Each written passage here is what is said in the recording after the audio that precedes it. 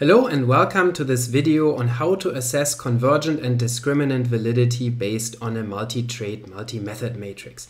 My name is Geiser. I'm an instructor and statistical consultant with QuantFish, and on this channel I present weekly statistics tutorials. On Tuesdays I usually have a video that is related to issues in the Mplus software, and on Thursdays I address more general issues in multivariate statistics. If this is something that interests you, then please subscribe to this channel. Also, don't forget to hit the like button and to check out the description for additional resources, including a link to my free weekly statistics newsletter. In this video, I want to talk about the criteria that have been proposed by Campbell and Fiske in 1959 for evaluating their multi-trait, multi-method matrix. I have a separate video here on this channel in which I discuss the components of a multi-trait, multi-method matrix in detail. So if you're not yet familiar with that framework, with what we have in a multi-trait, multi-method matrix, then please check out this video first. It is linked below in the description. Here in this video, I want to focus on the actual criteria that Campbell and Fiske proposed for evaluating convergent and discriminant validity based on a multi-trait, multi-method matrix. And in their 1959 Psychological Bulletin article, they proposed 4 different criteria that I'm going to present first, and then I'm going to walk you through my example multi-trait, multi-method matrix to show you how these criteria can be applied to an actual matrix. So the first criterion that Campbell and Fiske proposed in their article was that the mono-trait hetero-method correlations should be statistically significantly different from 0 and sufficiently large. Remember that the mono-trait hetero-method correlations are related to convergent validity because they are correlations between variables that represent the same trait but are measured by different methods, and so those correlations should be high, they should be strong to indicate that there's convergence between different methods for the same trait. The second criterion is also about the mono-trait hetero-method correlations, and it states that those should be larger than the corresponding column and row values in the surrounding hetero-trait hetero-method triangle. So that sounds fairly complicated, and so we will understand this better when I show you the actual matrix and I show you how that criterion is applied. The third criterion is also about the mono-trait hetero-method correlations and states that those correlations for a given variable should be larger than the corresponding hetero-trait mono-method values. And then finally, the fourth criterion that you'll find in this article is that the pattern of trait intercorrelations should be similar in each hetero-trait triangle in both the mono and hetero method cases. And so that also sounds pretty complicated. So let's walk through these criteria one by one based on an example and see how they can be applied. So let's start with the first criterion. The mono-trait hetero-method correlations should be statistically significantly different from 0 and sufficiently large. So that's fairly straightforward to understand. Let's take a look at this here in our example MTMM matrix, where we have 3 traits: depression, anxiety, and competences. And we have 3 different methods: self-ratings of children, peer ratings of children, and parent ratings of the children. And I highlighted the mono-trait hetero-method correlations here in these subdiagonals so that you can see them more easily. So those are correlations between the same trait, therefore mono-trait, but for different methods, therefore hetero-method. And so you can see, for example, that the correlation between depression self-reports and depression peer nominations was 0.20. That's not very good. Yeah? So remember, the first criterion states that those should be statistically significant and sufficiently large, because obviously different methods should show agreement for convergent validity.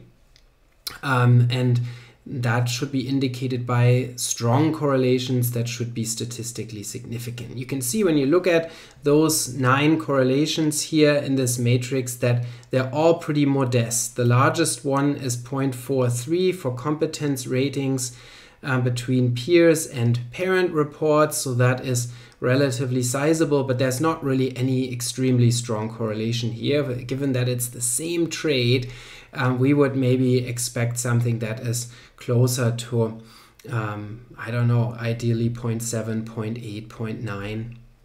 So that would be ideal for convergent validity to have a strong correlation, and so these are all pretty modest. Now, they are statistically significant with the exception of probably this correlation of 0.12. So remember that statistical significance is not really a very good criterion statistically, because it depends mostly on sample size, whether you have enough power to detect that a correlation is significant. And so in a huge sample, even a correlation of 0.12 would probably be found to be statistically significantly different from 0, but that doesn't mean very much. So more important is the portion of the criterion that states that these should be sufficiently large. And Campbell and Fiske provide no further guidance in their article as to what sufficiently large means, but here we could say those aren't very large. And so this is something that would then indicate that convergent validity is not very good in terms of this criterion. Why? Probably because these traits are difficult to assess by observers. So depression and anxiety are about internalizing problems or internalizing behaviors that are often not so visible, and so it's maybe difficult for peers and parents to find out whether a child is depressed or just introverted and quiet, or whether a child is anxious. Anxiety is something that is not so easy to see. And so that is reflected here in the fact that especially for depression and anxiety, we have fairly low correlations here for the monotrait heteromethod value. So with regard to the first criterion, we could say statistically significant. These correlations probably all are statistically significant given a large enough sample size, but are they sufficiently large? We could say probably not. They're not ideal in terms of their magnitude. Now let's take a look at the second criterion, which states that the monotrait heteromethod correlations should be larger than the corresponding column and row values in the surrounding heterotrait heteromethod triangle. So that's a more complicated issue. So let's take a look at that, what this comparison is about. So remember that the convergent validity coefficients, the monotrait heteromethod values, are in these subdiagonals that are here surrounded by triangles, and the triangles here in this illustration indicate the heterotrait heteromethod values. And so this criterion then is also about convergent validity, but it's a more minimal, so to say, criterion, because it's about the comparison between the monotrait heteromethod values, which indicate convergent validity, with the heterotrait heteromethod values, which indicate discriminant validity, where the variables have neither trait nor method in common. And so it's a very minimal comparison, so to say, oh, at least those convergent validity coefficients, the monotrait heteromethod values, should at least be larger than the heterotrait heteromethod values, which have neither trait nor method in common. And so there should really not be much there. And so then, say this is a baseline comparison, and here you can see even that comparison doesn't look extremely good, because the monotrait heteromethod values in these subdiagonals here don't really clearly stick out against the values that are in the surrounding triangles. They're not really that much larger, with the exception maybe again of this correlation of 0.43 here, which is clearly larger than all of the correlations that are in these triangles. But really many of these aren't much larger than the surrounding values in the triangles. For example, when you look at this subdiagonal here for self-reports versus peer reports, you can see that the surrounding values are actually similar in magnitude. So this is again a criterion also about convergent validity, and it's a little bit softer maybe than the previous criterion, because really there shouldn't be there should really be a clear difference between those values in those subdiagonals versus the triangles that surround them. That's a pretty minimal criterion, and so here this is also not ideal. The third criterion is again also about convergent validity, and now this is also about a comparison. And so in this case we are comparing the monotrait heteromethod correlations to the corresponding heterotrait monomethod values. So what does that mean? Let's take a look at this also. What are the heterotrait monomethod values again? And I highlighted them here in this example by triangles again. So you can see those triangles now indicate the heterotrait monomethod values, meaning correlations within the same method for different traits, which indicate discriminant validity. And so those then again shouldn't be so high relative to the monotrait heteromethod values, because they don't share the same trait, they only share the same method, and so those shouldn't be higher than the correlations for the same trait but different methods. So that's why this makes sense. So often these heterotrait monomethod values are high, like in this case. Those are actually the highest correlations in this MTMM matrix on average, so to say. With the exception, there are a few that are smaller than a few of the values here, but in general you can see those are pretty strong: 0.67, negative 0.55, 0.65, 0.67, and so on.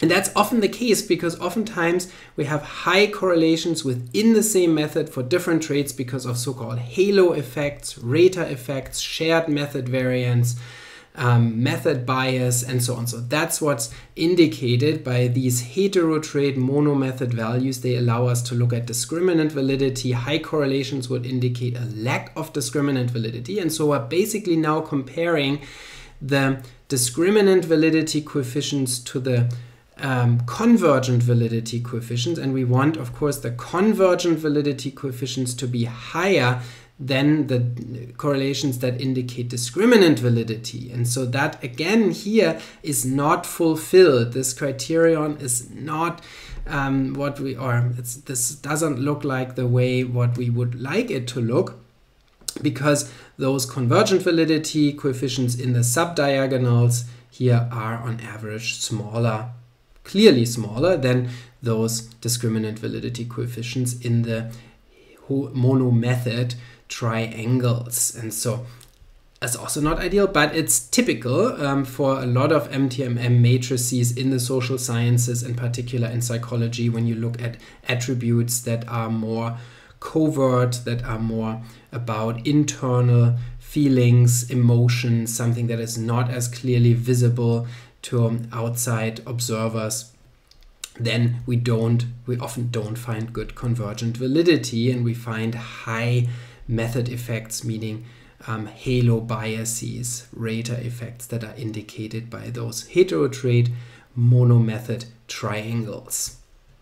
And then lastly, our fourth criterion that Campbell and Fiske proposed is that the pattern of trait intercorrelations should be similar in each heterotrait triangle in both the mono and hetero method cases. So this is the only criterion that is about discriminant validity, because it concerns only the heterotrait correlations, not the monotrait heteromethod correlations. So whereas, so say, the first three criteria are all about convergent validity, the last criterion is about discriminant validity, and it's really the only one that they proposed. And so let's look at that. So here we have those triangles again that indicate heterotrait heteromethod correlations, so variables that share neither trait nor method in common. And so those should be the lowest correlations, obviously, because they shouldn't have the shared rater bias in them, and they shouldn't have, and there should be discriminant validity between different traits. So those should be the lowest ones. And then here, those are the discriminant validity coefficients within a given method, the heterotrait monomethod values again, and those also shouldn't be too high for discriminant validity. And so now this criterion, though, is not about the magnitude of those correlations, but this criterion is about the pattern of intercorrelations, which means that depression and anxiety, for example, should show a similarly high correlation across raters, which here is the case. So you can see that for self-reports, the correlation is 0.67, for peer nominations it's 0.65, and for parent reports it's 0.67 again, so that's very similar. And then also the other correlations with competence are similar in magnitude for the most part when we look at the mono method case. For the hetero method case, we can see that the correlations are lower, which would be expected because there's then no shared rater effect. And you can see the patterns are also similar, roughly speaking. So we have those intercorrelations and their signs are about the same magnitude. So this is something that here is partly at least fulfilled, this last criterion that that the traits, so say, have the same pattern of correlations. Why is this important? It's important because we would expect that each type of rater in particular returns the same conclusions, or allows us to draw the same conclusions about how different constructs are related. And that would be the case. So whether here in this example, so whether we use the self-report or whether we use a peer report or parent report, each time we would come to roughly similar conclusions about how depression and anxiety are related, for example, or how depression is related to competence.